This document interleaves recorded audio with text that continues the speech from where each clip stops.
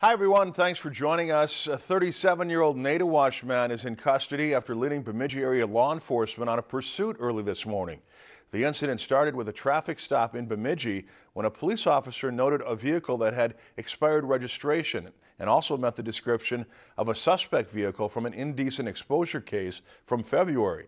The officer reported asking Augustus Light to step out of the vehicle, but that Light refused and drove away. Light was eventually arrested north of Bemidji after a Beltrami County deputy deployed stop sticks. Light was taken to the Beltrami County Jail and is awaiting formal charges by the Beltrami County Attorney's Office. If you enjoyed this segment of Lakeland News, please consider making a tax-deductible contribution to Lakeland PBS.